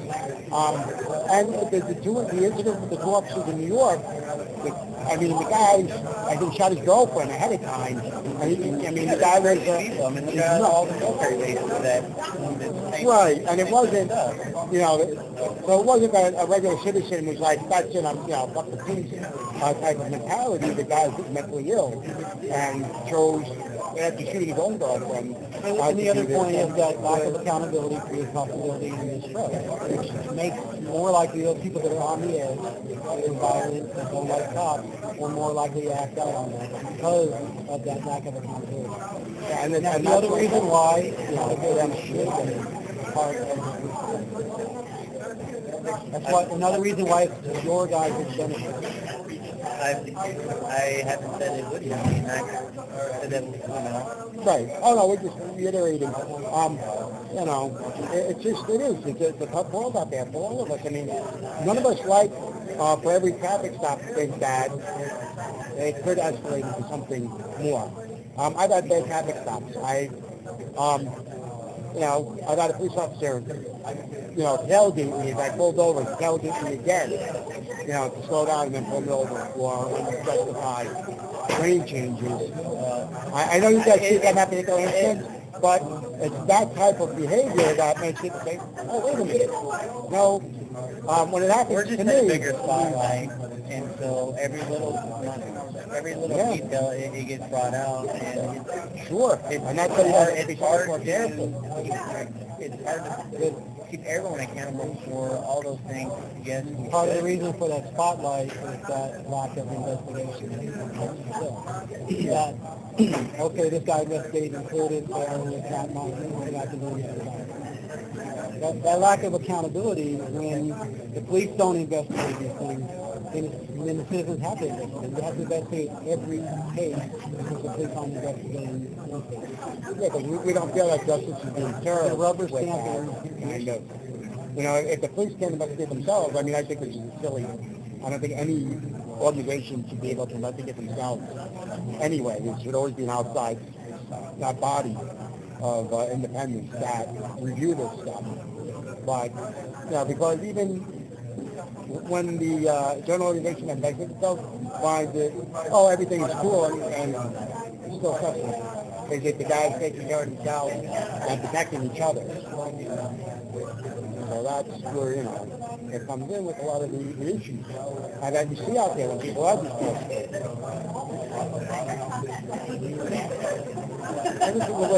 I'm coming from a place of like privilege also. I don't get really the harassment and, that the minority communities get. Or say perceived harassment or perceived additional attention in minority communities. So, from what I feel, you have to say it's going to be ratcheted up more, but we don't go out there and say, hey, let's beef it up or it's black. Hey, let's go more over here. It's not like that. It basically would pull up the crime stats. Hey, there's a spike in crime over here. We had a second call. We had a robbery here. So, like, your text rate routine, that's what they go do. They go text rate. Now, then it goes back onto the accountability part. And, they have to be held accountability how they save the lead that particular time. But that's not I can do. Because I'm not there. Right. The only thing I can do, and the officer next to me, is try to do what, I have a hope to do, that keep the community safe, protect people, save lives. Well, no, we understand that aspect, but we want you to know. So, like, when you go in tomorrow and you have to speak in class,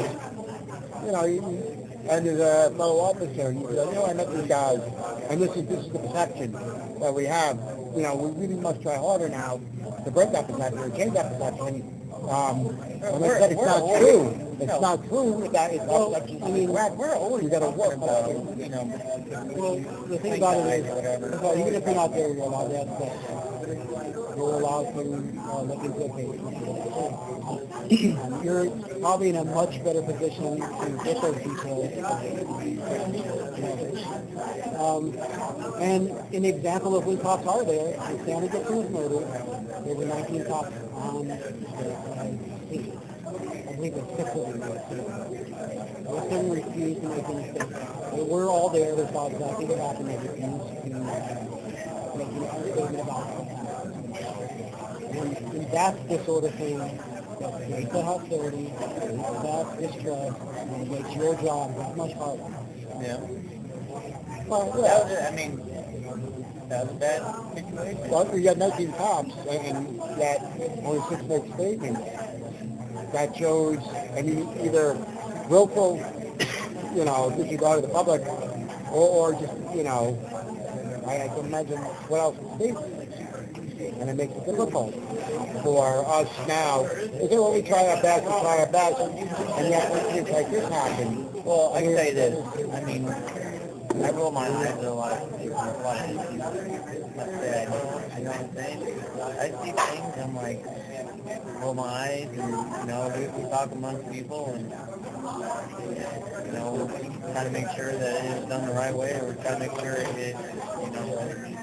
gets handled the proper way. I'm not saying I just sit back and don't say anything, because that's not good. Well, there's also been cases recently in the paper where officers who have stepped forward are subject to a lot of in-house abuse.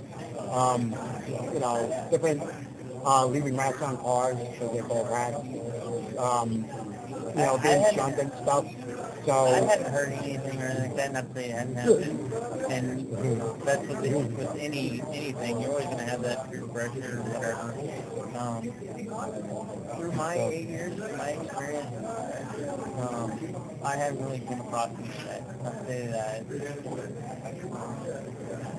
not going to happen tomorrow or whatever. But I really try to look at the positive things. There was a lot of negative. I really try to look at the positive things. I really think we're doing a good job. I see your point of view, and it is a big agency. It's going to take a lot of people to correct a lot of the issues. I don't know. Tough topic to talk about, to be honest. Absolutely. There's a lot of issues here that, we address. It's tougher when we don't talk about it. So I would encourage you not to just say I can't do anything about it. That's not true. Just because somebody investigating something and they're not clear and you've been doing a proper investigation, you should address it. If I feel that it needs to, yes. If I feel like they did their job, then it's not an issue. Yeah, I think, yeah. And I would, and I think every other officer should. But if they still went back to their given, that is handled the proper way. No, that's true. I know you can't speak for any other officer, but, you like we talked about, one officer, don't know anything about that agency. Wow. I would research that and find out about that. Yeah, when it comes to, If that was my coworker, I would find out about that. Well, yeah, now that you're aware of it, man, definitely that wasn't, they took the memo out, especially advising guys not to keep going. Taking the door down for and Gillespie stopped it, and the reason he stopped it is because he didn't want it to become public. Not because, he was innocent, because he didn't want people to know about it.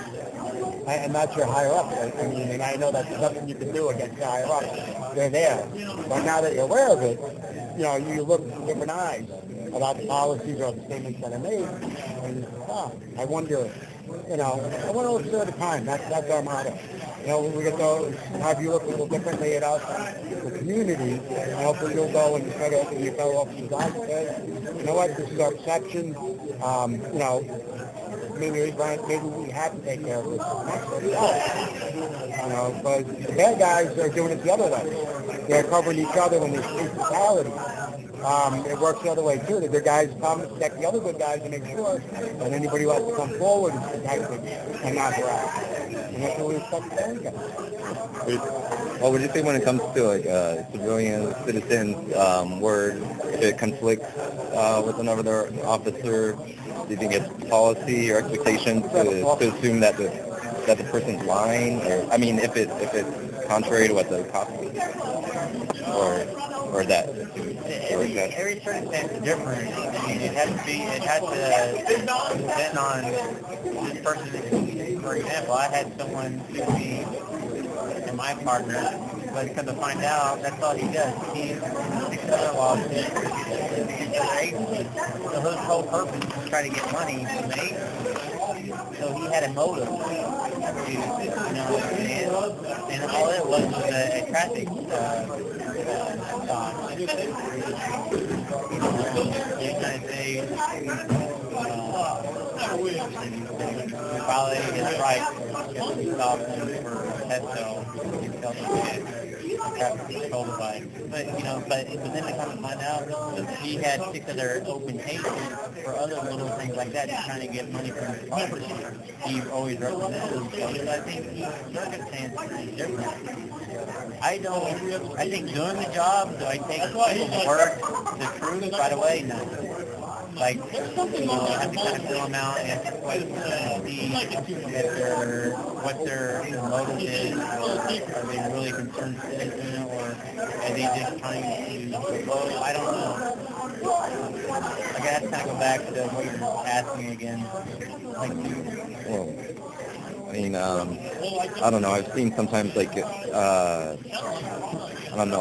assume. I've seen police assume that someone may be exaggerating or saying if this really happened, saying a police report. I think over time, probably do assume before actually getting the facts and stuff like that. Like, I assume that you guys hated police, because of the top block and the questions that you're asking. But now, I see where you're kind of concerned on behalf of the police, because you want them to represent you, but it's not representing. I'm going to hold it. Take that from me. Yeah. You don't have that trust. It's hard for us to represent you. Yeah. So, I think over time, when you get complacent, or you deal with a certain element of society, you get okay, deal with them a little bit, and that's where it's tough. It makes the job harder, where you have to step back, get your balance, or get your what you call it, your bearings about who you are, about your purpose. I don't know. It's a tough issue. Tough job. I mean, what kind of, you just always drove a truck? What other kind of work have you done? I've done a lot of work. I've done truck, I do construction, general labor, a lot of writing, photography, finance work in general. So, I went to college. I got a degree in physical education. Originally was going to teach, because I wanted to help kids like that. And then my path kind of went this way. I figured I would do the same instead. What's your opinion? I see you thinking. I'm just listening to you. Yeah. Well, my cousin was, he just became a cop again. He used to be about 20 years ago. My cousin in New Mexico, but, he was a teacher too before, so, I know it's good and bad, so, obviously, so, yeah. I'm sure, I believe he's good. They change the laws and how much you drive. I'm sure there's drivers out there that are driving more than they should. It's everything. Everyone's going to push the limit. It's just a matter of, what you mentioned, holding accountability with that. I'm going from there. So what's you talking now with your cousin then? You ever talk with him? Well, actually, lately, I haven't talked to him. My mother has a little bit, and, she pays attention to the stuff that she's asked him questions about it. I don't know, he seems to not want to say too much, but I don't know, he deleted me from Facebook recently, maybe because of content, I post some CopBlock things, I'm not, I'm trying to be fair as much as I can, so, I understand him, I had to do with it, but, I'm not like I don't post stuff just, again, anti-cops or hating cops, just trying to hold them accountable.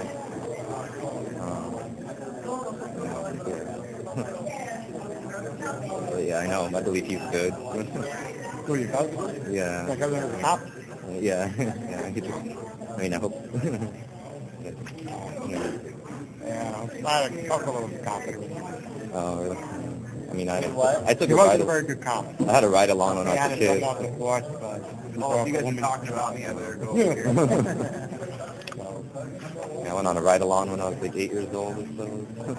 Yep. You ever been on a ride along? Actually, I had an uncle who was, used to do the choppers. Oh, wow. I actually in a helicopter. Oh, wow. Yeah. Yeah. That was just Pennsylvania. So, I was back in the 70s. I think before helicopters were down as they were today.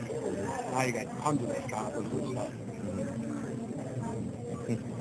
Do you know, I don't know if you'd be able to say anything, if you know anything about drones or using them or them buying them? No, I heard going to be talk, but it's not...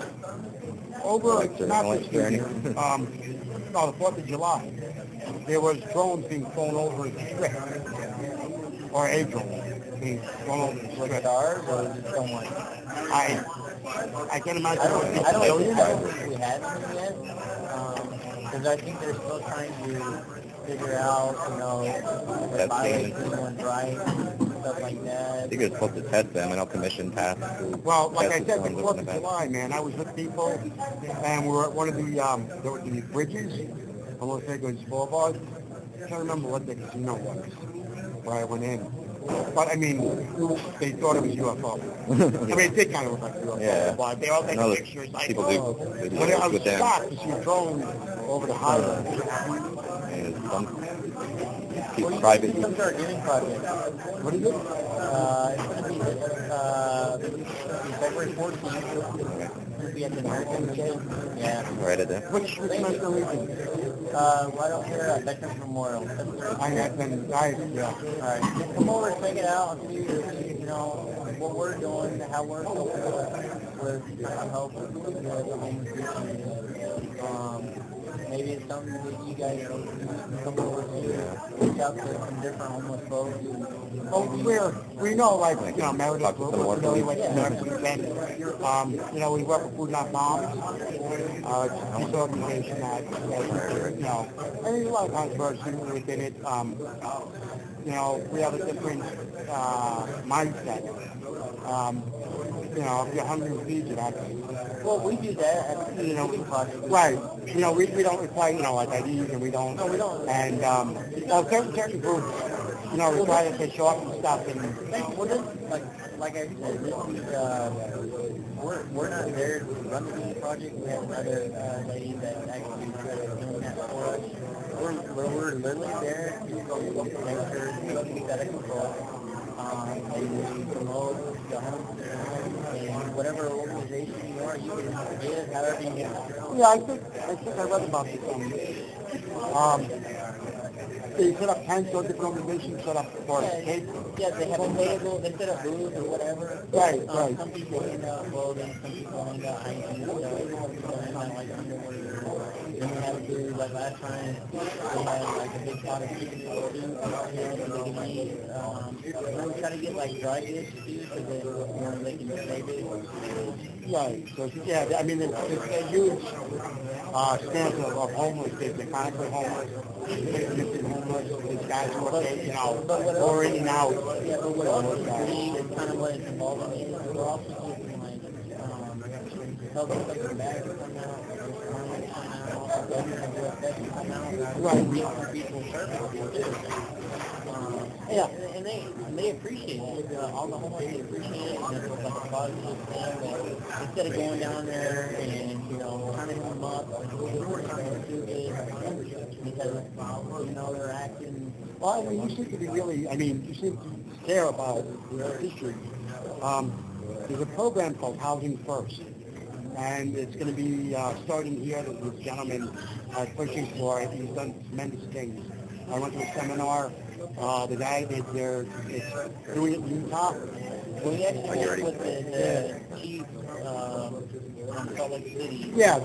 Okay. So he actually came out actually this past week. So we're trying to work with him as well. Right. That's the gentleman I met. So you see that there's other methods and traditional ideas about what helps the homeless or keeps them homeless, and maybe not the proper view of it, considering that this program is so successful and it's a complete turnaround of what has always been done before. Yeah, no, that's what I said. We're working on things like that, but it's time to get some of the funding, get the right people set in place to get this going. Oh, you know what? All right, guys. All right. We had a good one. Yeah. Hopefully there's something to think about. You have something to think about for sure. All right. And have a good one. Thank you. A little book. Thank you. I want to go to that bookstore. Huh? Oh, the bookstore. The woman's been on that bookstore. You know, you can see, I don't think it'll last 3 weeks in the town. But Oh, wow. that's Still recording.